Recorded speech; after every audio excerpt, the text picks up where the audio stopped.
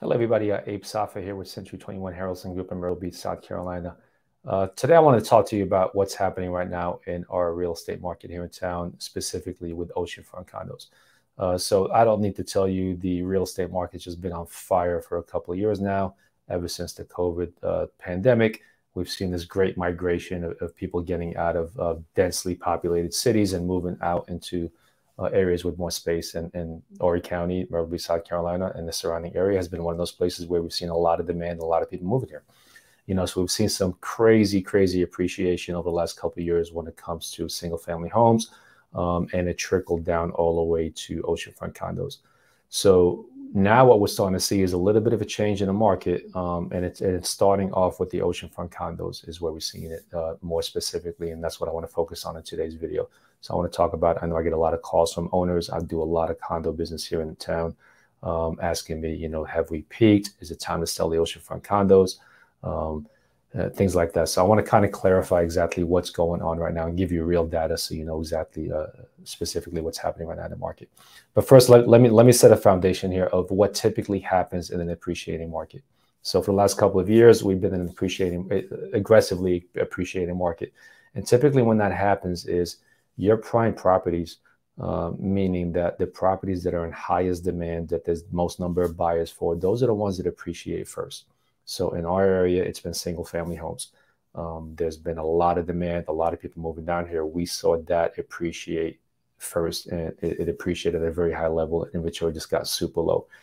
When we started running out of homes, the next thing that started appreciating were condos, more specifically condos that were off the oceanfront, on golf courses, in communities and things like that. Those were what people started going to when they couldn't find a home anymore. So they transitioned over to that and started buying those. At the same time, people started buying land and just building their own home because they couldn't find something.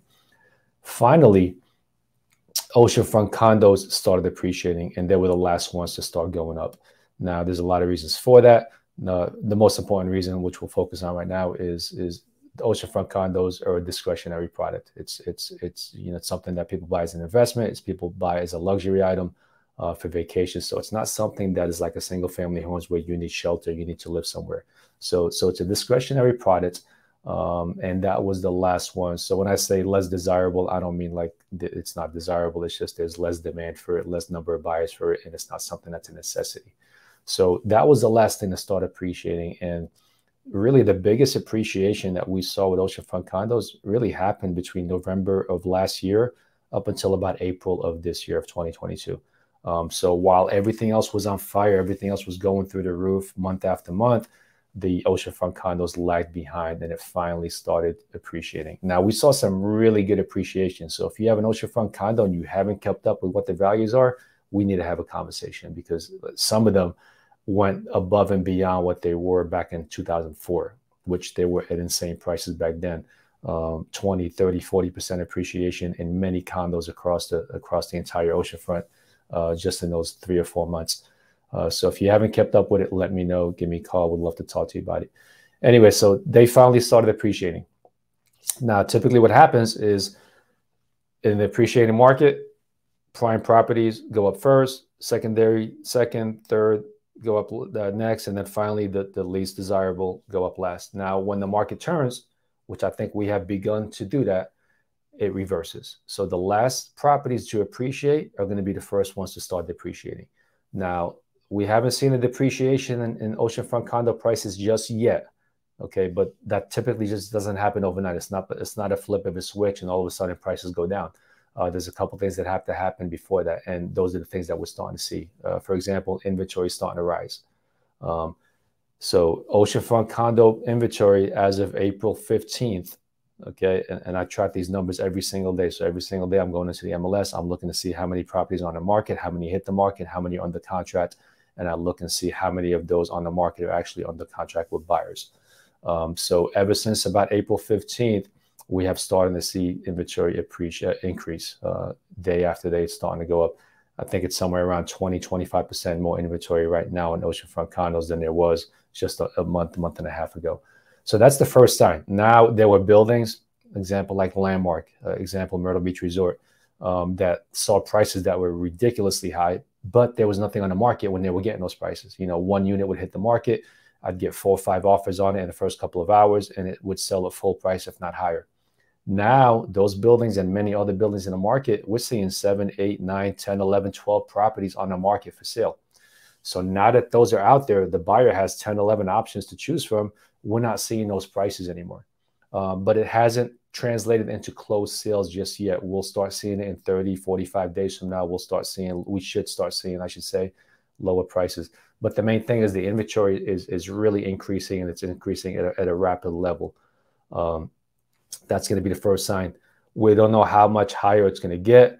We're still relatively very low. We're still only sitting at about a 1 month or 1.2 month supply of condo inventory in the entire market, which is really, really low. Just a neutral market, to get back to a neutral market where it's not a seller's market or buyer's market, is a 6-month supply.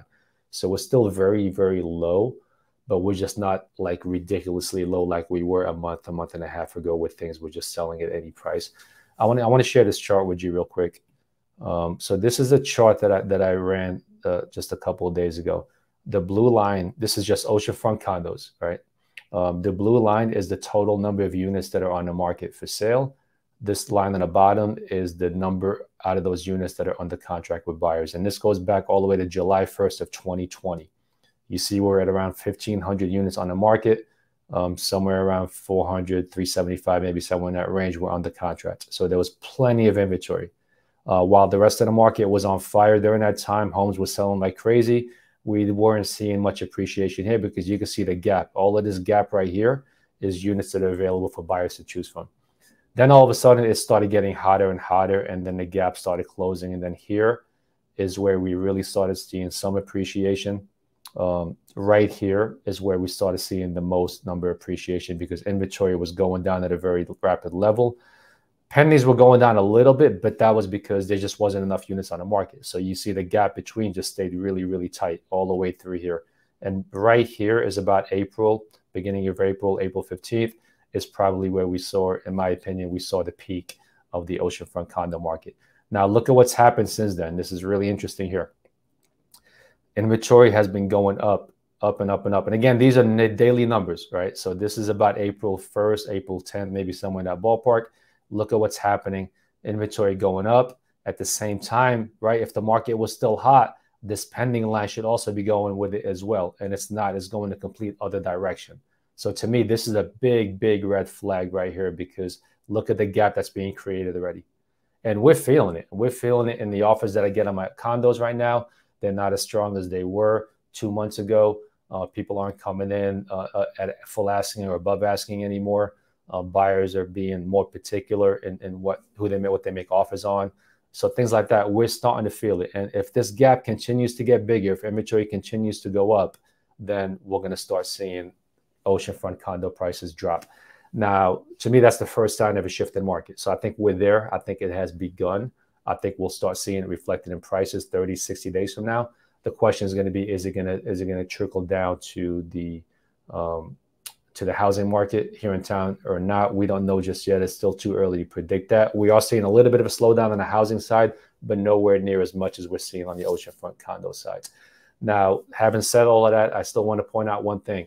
We're still at what, 700, 800 condos on the market. That's still a very, very low number. It's still half of what it was back in July of 2020, right? So relatively speaking, it's still very low inventory in our market. So you haven't missed the window yet. Okay, so if you've been thinking about selling, there's still some good opportunities. It's just you're not going to be able to put it out there at any price that you want. You've got to be really careful on what you price it right now. So if you're talking to agents and you get, a lot of agents have no clue what's happening in the market. They think it's still hot. They're still going above what the last sales were, thinking that we're still appreciating. We are not appreciating anymore. So be very careful on how you price your property right now, because if it is a depreciating market, then you're going to be chasing the market. And the longer that you take, the longer that you wait to get a buyer, then the price is going to be going down at the same time with you. Now, could this change? Yes. Could we change directions all of a sudden? Yes. But as long as interest rates keep going up, we're at 6% now, okay, and someone buying a discretionary product like this, whether it's a second home, whether it's an investment property, there's other fees associated with getting a loan on it right now. So it's making it really difficult for a buyer who's financed to come in and buy one of these. If we change directions, all of a sudden, we find ourselves in a recession and they start slashing interest rates again, things could change. But if things stay on the path that they're on right now, we're headed towards a growth in inventory. And once that happens, more options out there for buyers, supply and demand, we're going to see oceanfront condo prices drop. Let me know what your thoughts are. If you agree with me, disagree with me, just mention it in the comments below. Please, I would love to get your feedback and see what your thoughts. If you want more specific information about your property, the building that you're in, the market, whatever you need, I'm available. Give me a call. Would love to chat. I love having these conversations. I look at these numbers every single day, but would love some feedback from you. So kind of let me know what your thoughts are, what you think. And if you ever need anything, please reach out. Thank you all for watching.